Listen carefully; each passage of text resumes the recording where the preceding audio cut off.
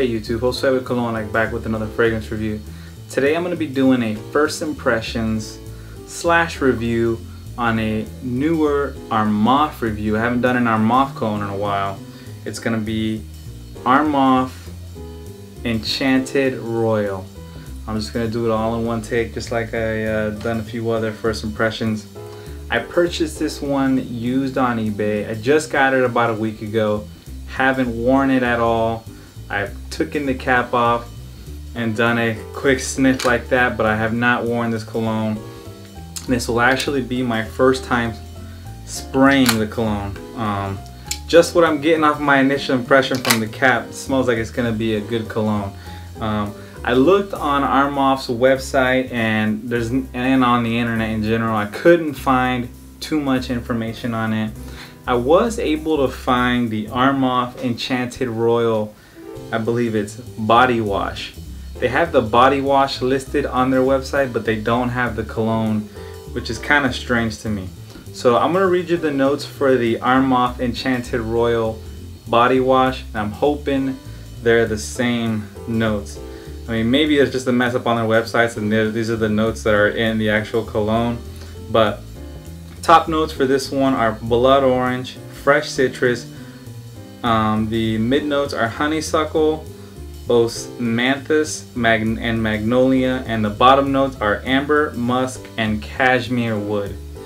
So, taking a quick closer look at the box and bottle, as you can see here, it's a white bottle. Try not to get too much reflection there. It says Enchanted Royal, ARMAF Enchanted Royal with the little tie there. Glass, got a magnetic plasticky cap. It kind of feels metal, but it's more plastic. It says ARMAF on the top there. Got a little ARMAF Enchanted on the back there. Batch code on the bottom. Box is pretty similar. It's got the tie. Feels like it's nice and grippy, like a t-shirt and tie. So making it seem like it's a businessman type cologne. I don't know if you can see it at all with the super bright light that I have on there. But that's the box and bottle for ARMAF Enchanted Royal. So let's go ahead and give it an actual spray and I'll tell you what I get from this.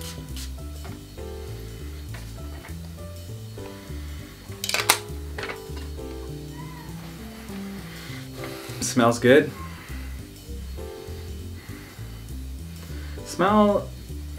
I know I didn't see it listed in the notes there, but I'm getting like a lavendery smell. Smells clean, fresh, soapy. Definitely getting some florals. Like a soapy floral smell. Citrusy, lavender, soapy, floral smell. It smells familiar, but it's not.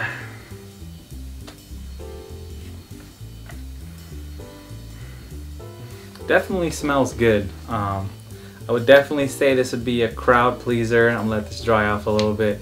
I could see it being a compliment getter. All occasion cologne for the most part. You could even wear this year round. I would say it leans more towards the summer and spring wet, but this is one of those scents that you could probably pull off year around. Wear it to work, dress it up. Definitely nothing that's, I would say, groundbreaking, but it's a good smell.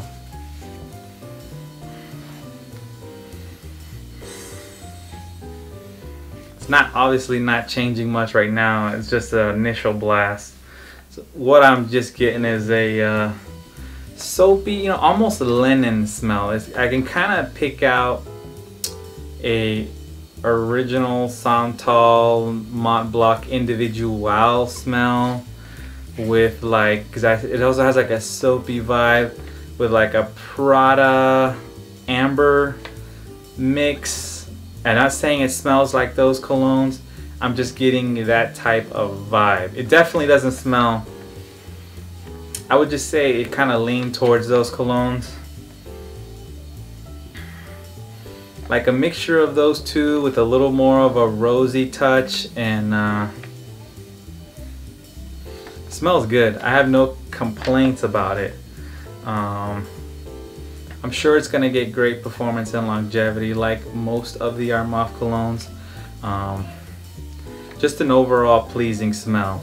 So like I said, it's gonna be like a clean linen, soapy, lavendery, citrusy smell.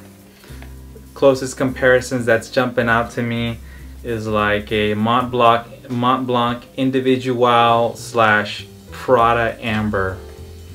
So overall, I'd say it's a good cologne. It wouldn't be a bad blind buy, I would say. Like I said, nothing mind-blowing. And if you are sensitive on florals, this one is a little heavier than some of the colognes that, it's a little heavier on the floral side, but it's got that lavendery, soapy, linen smell. But overall, a great cologne. So that was a good cologne. I don't want to say great yet because I haven't really worn it for a full day. So that was my sort of initial impressions of ARMAF's Enchanted Royale. Before I end the video, obviously, like you guys have been seeing every week, I've been going through my collection, seeing what I want to get rid of, still selling stuff. And I don't know, for some reason I was online the other few weeks ago and I saw a great price on these and I picked up a few more. And then I don't know why the hell I bought so many more. I think I got about 5 bottles of this right now. Why I have 5 bottles, I don't know. I can be a compulsive buyer at times. So I'm giving away one of these already, and I'm gonna go ahead and give away another one. I got it at a steal of a price. It was an eBay seller. He's got no more left, so I actually picked up 2 of these, and they were like 25 bucks a piece, free shipping. So giving away another one, ARMAF's Club de Nuit Intense Man. My favorite Aventus clone. So I gave away Risasi Port Louis on my last week's giveaway. My favorite Aventus clone, ARMAF Club de Nuit Intense Man. If you want to get in on my giveaway, thumbs up, comment, count me in, and make sure to be a subscriber. Check the date on the video, make sure it hasn't been over a week, because usually around the 6-7 day mark is when I pick my winner. I'll post in my description that the giveaway is closed, and I will make a video in 6 to 7 days announcing the winner. So that was my giveaway, and that was my quick first impressions of ARMAF's Enchanted Royale.